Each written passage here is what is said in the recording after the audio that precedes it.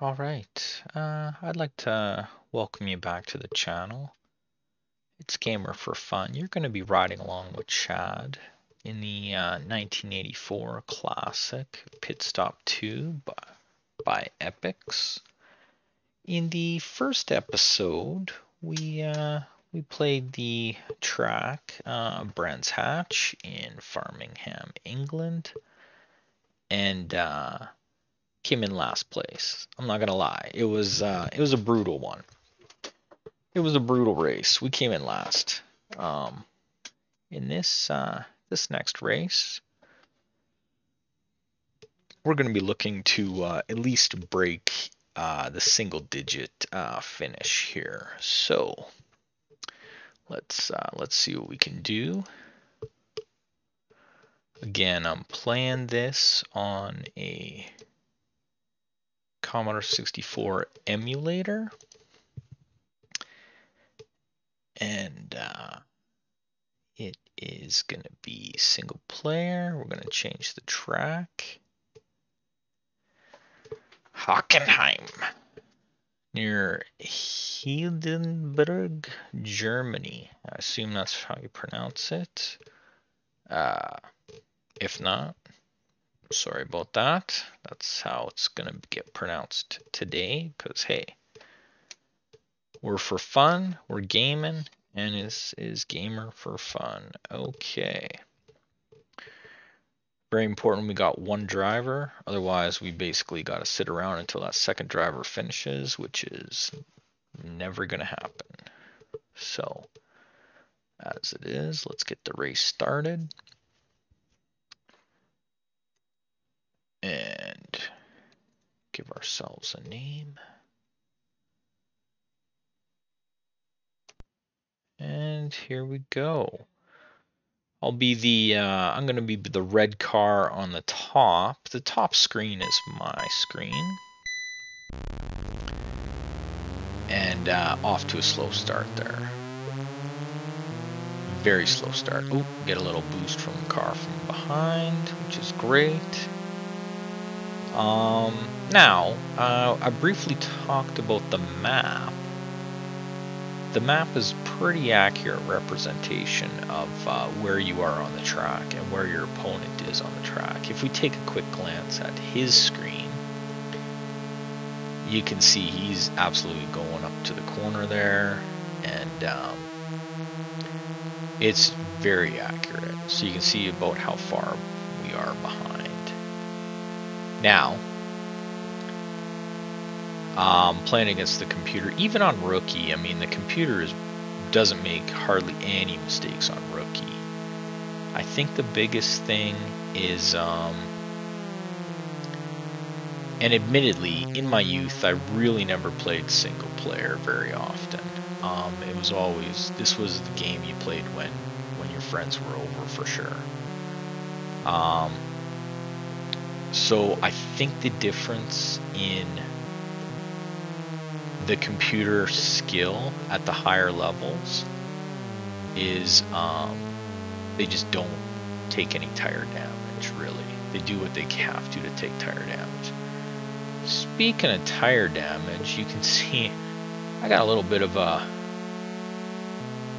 a situation on my front right there. I don't know if you can tell, that's a pink on the left. Oh, green on the left now. And a reddish hue. Ooh, yellow. That's very dangerous. Ooh, pit's good. Alright, I'm not even going to worry about the rear tire.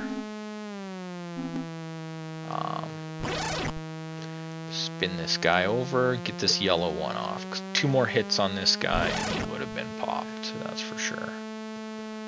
Get it over there, get changed.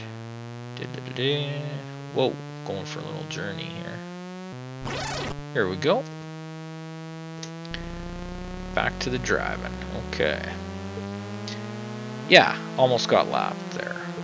you can see from the computer that he don't make any mistakes.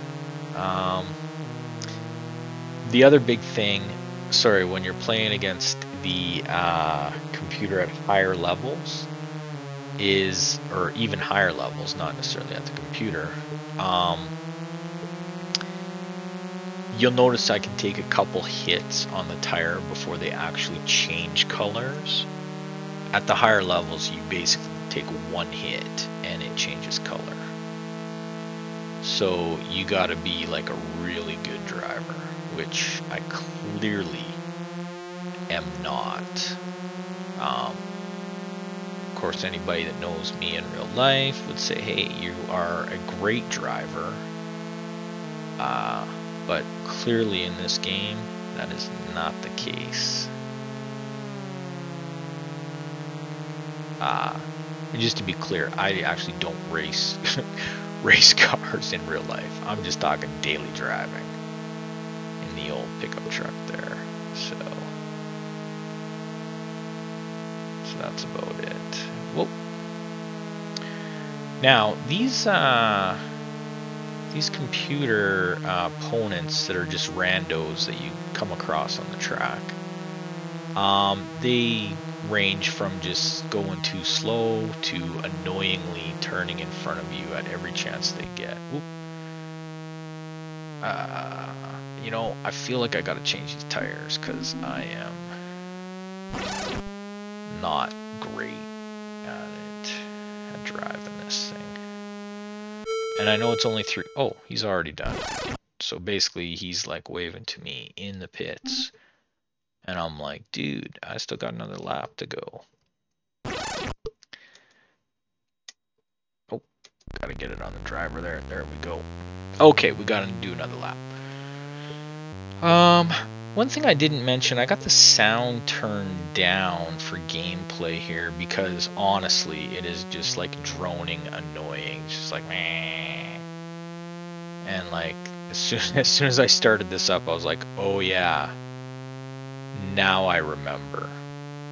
And of course it brought back. Yeah, like,